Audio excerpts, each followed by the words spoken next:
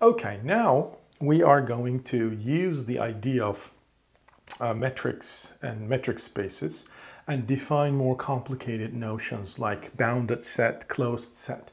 The ultimate aim is to reach to the idea of compact sets, and then how we use the compactness in optimization problems, or basically like, can we use the compactness to make sure that a maximum or minimum of a function does exist.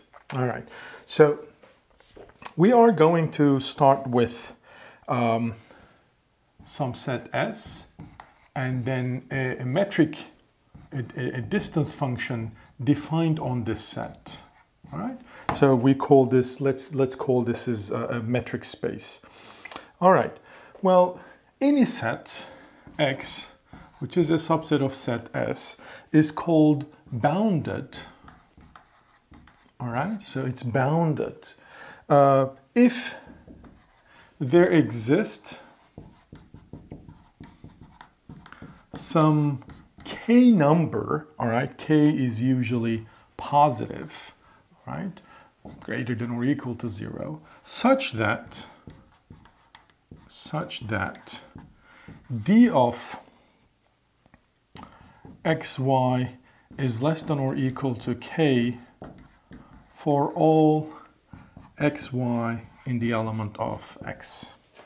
All right, so let's repeat this. So this is a sort of a long argument, and in this argument it says, well, so this is the conclusion. Well, X is a bounded set, so you can bound this set. You can't say it's limitless, so it has limits, not in the sense of mathematical limits. All right. So there exists some k. This is sort of the how far the elements of this set can be from one another, such that when you measure the distance between any 2 points in the set X, well, this distance is going to be less than or equal to k. All right. So that means the farthest point, the farthest 2 points in the set is at most k. All right. And k, the thing is that there exists some finite, obviously, k. So in that sense, an interval, 0, 1, an open interval, you remember the definition of open closed interval, 0, 5, all right, -7, 200 closed interval. So these are all bounded sets. All right, but let's think about set of natural numbers. Remember, it was 0, 1, 2, all the way to, well, infinity, but infinity is not a number, don't forget that. Well, the thing is, when you try to measure the distance between 2 points, all right, well, for many points, the distance is less than, for some finite number, but the thing is there's no upper bound, all right? You can always find a bigger number in this set, but here you cannot find a bigger number or smaller number, all right? So the boundaries are sort of well established in these sets. So these are bounded sets, but this is not a bounded set. Same for set of rationals, set of real numbers, so these are not bounded sets. So they are unbounded sets. So again, well, once again, so the endpoints, well, in a sort of a one-dimensional space, the endpoints are included in a bounded set. Okay, so now what we are going to define is neighborhood. Okay, so it's very similar. Well, the terminology that we use in real life, your neighborhood, so the people around you, okay? So we're going to mathematically define it. All right, so let's take some element x in a set S, all right? It's just a point in S, and then R is a positive real number, all right? It's a real number, but it's positive. It can't be 0, it can't be negative. All right, and R neighborhood of this element x is the set of all the points in S which are farther from X. All right, so let me write the notation XR, so the neighborhood of X around X, and the limit is R, all right, or the sort of the farthest point can be R unit away, is defined as all the y's in S such that the distance between X and Y is less than, not equal to, R, all right? So therefore, our neighborhood of some point, some element X, is all the elements in this set, all right, is our mother set S, all the elements in our mother set, such that they are at most R unit away from X, all right? That's it. So they might be closer than R units to X, but at most R units farther from X.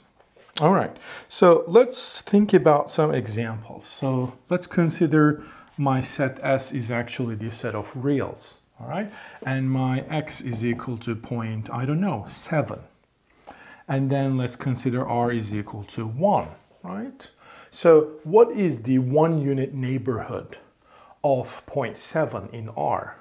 So it's basically, remember the set of reals starts from -infinity to +infinity. So 7 is somewhere here. So all the points that are farther from at most 1 unit. So the farthest point on the positive side, I mean the positive infinity side, can be 8 at most, and the smallest number can be at least 6. All right, but one important point is that the points where the distance is exactly equal to R, in which case here it's 1, are not included in the set. All right, so sometimes we call this open neighborhood. But by definitions, the neighborhoods are always open, but it's open. It doesn't include the boundary points.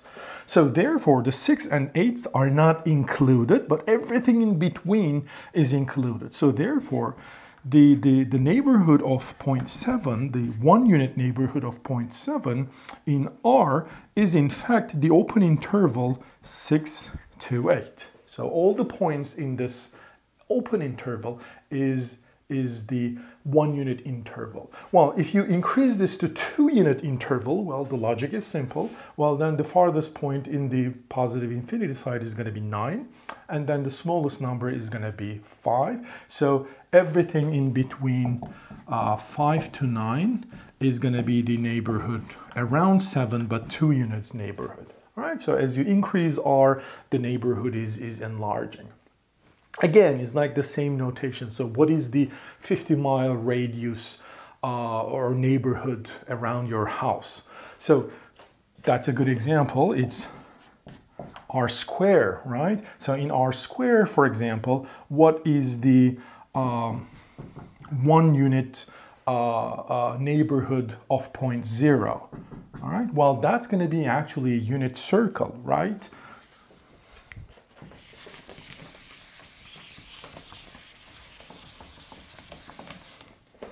So that's going to be a unit circle. So if this is my R square, all right, so this is negative infinity on R. So this is another R.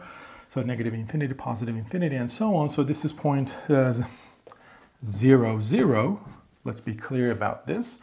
So therefore, a 1 unit neighborhood is, I am putting dots because well, I'm sorry, this is not a perfect circle.